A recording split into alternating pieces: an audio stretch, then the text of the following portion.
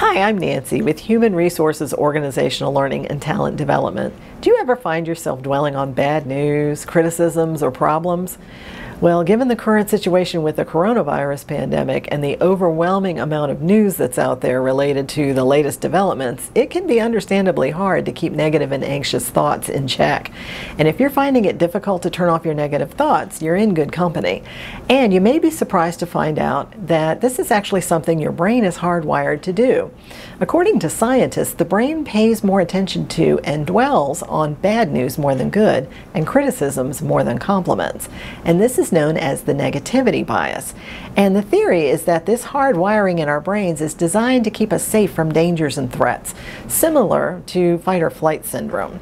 However, when we constantly focus on negativity, it releases stress hormones that over time attack our immune systems, and that can result in emotional and physical problems. And not only does it affect us personally, but it can also have a powerfully adverse effect on our behavior, our decisions that we make, and our relationships with others. Now, on the other hand, positive thinking and emotions bring the opposite effect, a state of calm that floods our bodies with endorphins, which are the brain's natural painkillers. And it brings about what's known as the relaxation response. And that counteracts stress, and it improves emotional and physical well-being. And positive emotions also actually have the ability to broaden our intellectual and creative capacities. That's because inherent in a positive mindset is looking for possibilities in a situation. The good news is that you can overcome your tendency toward negative thinking. The key is that you have to first notice what you're actually focusing on. Negativity starts with our points of view and how we interpret events that happen to us. You've probably heard the old saying that pessimists view the glass as half empty and optimists view the glass as half full. In other words, two people can experience the same event and perceive it very differently.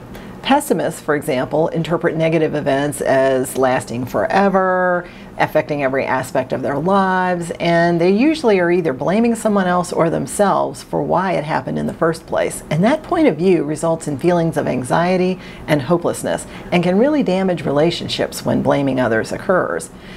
So, how do optimists interpret negative events? Well, they view them as temporary and isolated from other parts of their lives, and they look for practical reasons or contributing factors instead of people as the cause of the negative event. And that perspective helps them to learn what to do differently and better next time. And that optimistic interpretation can help positive thinkers to set themselves up for a pattern of success in the future. And it also motivates them to higher performance. Fortunately, there are many tips and techniques to help you change to more positive thinking and find calm. I'm going to share a few of those with you here, and then I'm going to share a resource for more tips at the end of the video. One of the most effective ways to view events from a positive perspective is to reframe them. And there's a technique called flip side thinking that works especially well. And the premise is that just like a coin has two sides, every situation also has two ways of looking at it: bad news and good news. So let me give you an example. Let's say I found out I'm being given additional work due to a teammate being out on extended sick leave.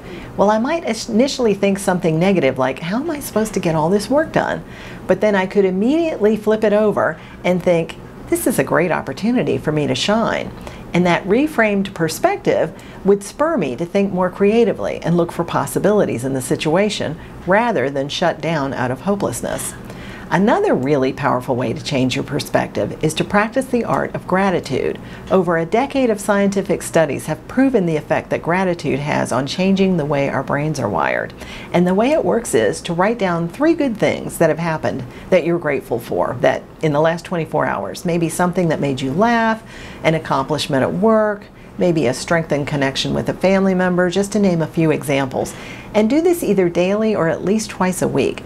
And what that does is it trains your brain to scan your memory for potential positives. And this exercise has proven results in staying power.